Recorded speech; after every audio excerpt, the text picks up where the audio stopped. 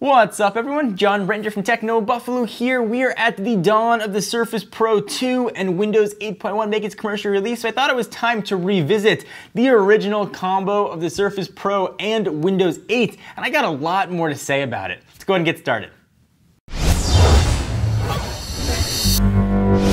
My initial impressions of the Surface, Surface RT, and Windows 8 were overall not very good. I thought it was crazy hard to learn. The live tiles I thought worked on a phone but didn't necessarily translate to a computer, and I didn't understand how everything worked, where to swipe, where to not swipe, how to make things work. It just seemed like a total convoluted mess to me. However, I reserve the right to change my mind, and as a journalist I feel I've got the right to change my mind when I use a product for a longer period of time. Usually we use products for 1 to 2 weeks from a review and then it goes and sits in a drawer. Not so with the Surface Pro. So let me give you a bit of a backstory. About 6 weeks ago, it was a weekend, it was a Saturday afternoon, I was sitting at home and I had to do some updates on TechnoBuffalo. I went to fire on my MacBook Pro and was having some issues and wouldn't turn on. So I went to the only other computer I have in my house, the Surface Pro, that I had not used since probably about a year ago, and I forced myself to learn how to use it. And that's where I started to see the beauty and the elegance of Windows 8. It took me crazy amount of time, probably about 10 days, to really go through it, force myself to use it and learn it, so I really started to enjoy what it does. So I thought I'd update my review. It's not really a Surface Pro review or Windows 8 review, more of an update of the combo, and you can extrapolate what works for Windows 8 devices in general and what's unique just to the Surface Pro. Let's go ahead and get started. So the first big issue I had was I had no idea what all the gestures did or how they worked. My big one was in Internet Explorer. Well, now when I fire up Internet Explorer, I know how to use it. So I didn't know where the favorites were going to go. When you go ahead and open up a browser, the favorites pin themselves all the way over to the right. If you swipe on over, you can see them. I've got a demo account here, so you can't see all the other sites I've used. That was sort of the first thing that I didn't know. I discovered that it became very easy. Also, I had preconceived notions about Internet Explorer, like probably a lot of you do. I didn't want to use Internet Explorer, but the more I used it, at least on the modern UI side, the more I enjoyed it. It's a pretty elegant browser, and it worked very well. The tabs, it didn't make sense to me how the tabs work. Now I clearly realize you swipe down, all your tabs are there. You can select the one that you want, or move over, select it, or deselect it, close it, whatever you want. All your options are right there. It was very convoluted how to go and change settings. Now it's very easy. Go ahead into settings. You can jump into my change PC settings. You can access everything that you want right there.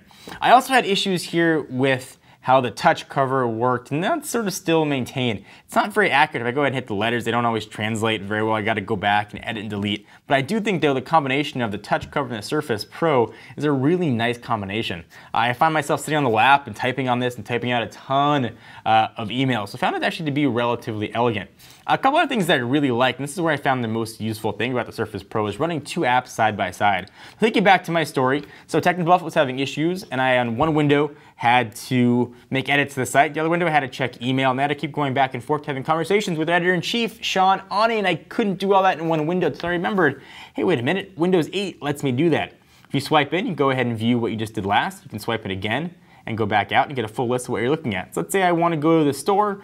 I could go ahead and browse the store. I have my PC settings here. You know what? I want to make that one window. I could open that right there. I want to go back and say, you know what? Maybe I want to do Internet Explorer and have that open, and go ahead and open that. If I want to go back and have 2 at the same time, say I want the Surface or the store right there, I can go and have that running side by side to what I'm doing. They're both run very independently. It was actually pretty cool to see. And if you just have one open, for example, if you want to close that one out, if you drag your finger all the way down, you can go ahead and pick where it opens on the side, and you can open up another application.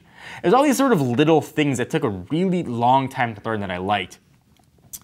Desktop as well, something that I really enjoyed. I liked that I could access the desktop and still have, like you can see right here, my modern apps open running side by side. That was really useful. I started using Outlook on the desktop side and still being able to have the modern browser up. That was very nice and a really nice touch.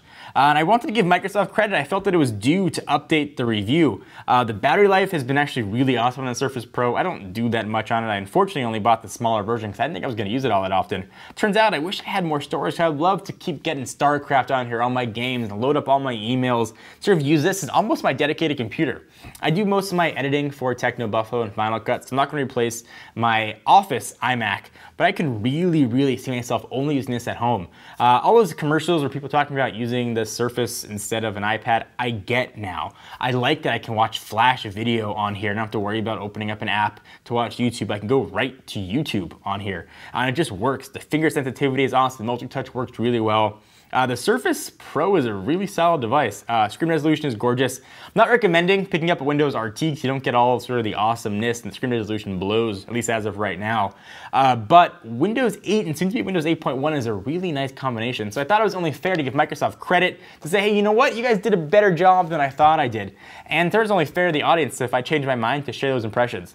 So what do you guys think? Have you given Windows 8 a fair shot? I think you got to give it a good 10 days of really dedicated use to learn how to use it. And that's a huge learning curve. For someone who's willing to give it that time, you really enjoy it. If you're coming from Windows XP and just want to start using a computer, you're going to have a really hard time understanding what the heck is going on here. But after my 6 weeks, I'm going to continue using the Surface Pro, and I'm really excited about the Surface Pro too. Anyway guys, love to hear your thoughts. Leave them in the comments right down below. Until then, I'm John Rettinger from Techno Buffalo, and I'll see you in the next video. What's up everyone, it's Ashley. Thanks so much for watching that most recent video. If you enjoyed it, please click on the word subscribe right underneath me to get tons of more tech videos from us here at Techno Buffalo. We have got unboxings, comparisons, reviews, recaps, and everything else you can think of here on the channel. If you're in the mood for more technology, just click right over here to check out some of our most recent videos. See you next time, humans.